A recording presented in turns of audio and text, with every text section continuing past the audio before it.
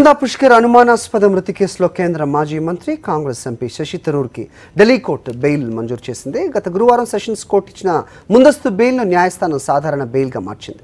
దీంతో కేసులో అరెస్ట్ నుంచి శశి థరూర్ కి రక్షణ లభించింది. సునంద మృతి కేసులో 3000 పేజీల ఛార్జ్షీట్ను రూపొందించిన ఢిల్లీ పోలీస్ థరూర్ను నిందితుడిగా చేర్చారు. ఐపీసీలోని 498A 360 సెక్షన్ల కింద ఆయనపై కేసు నమోదు చేశారు. ఈ నేపథ్యంలోనే ఢిల్లీ సెషన్స్ కోర్టు నుంచి ముందస్తు బెయిల్ తెచ్చుకున్నారు. ఆయన ఇవాళ కోర్టు ఎదుట హాజరు కాగా ముందస్తు బెయిల్ను న్యాయమూర్తి రెగ్యులర్ బెయిల్గా మార్చారు.